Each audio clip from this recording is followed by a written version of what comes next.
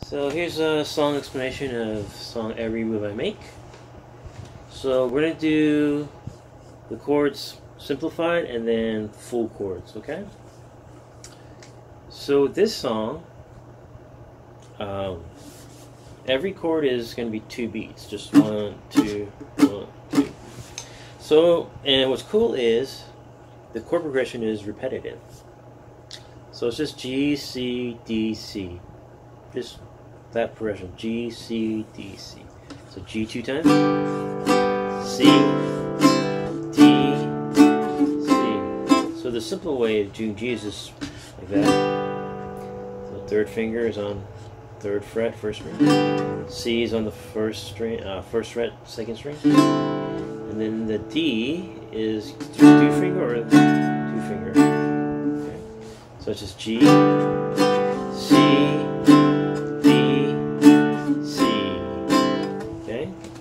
so it's G,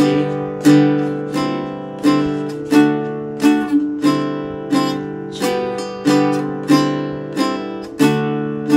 Now if you want to do it more with the actual rhythm, it's gonna be the wheel rocky rhythm where it goes dun dun dun dun dun. It's like this.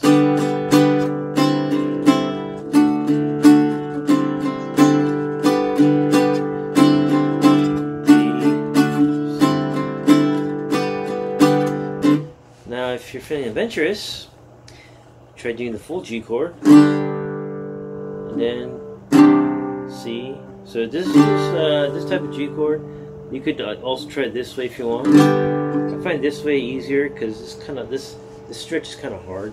But you do it like that or like that. Okay. Then C2, do like that. Or you could do the C chord like this. So if you're doing like this is quite easier. And then the D is D, and C. Personally, I like this easiest. G, C2, then the D, then C. Everything just kind of fits nicely. So you'd be like.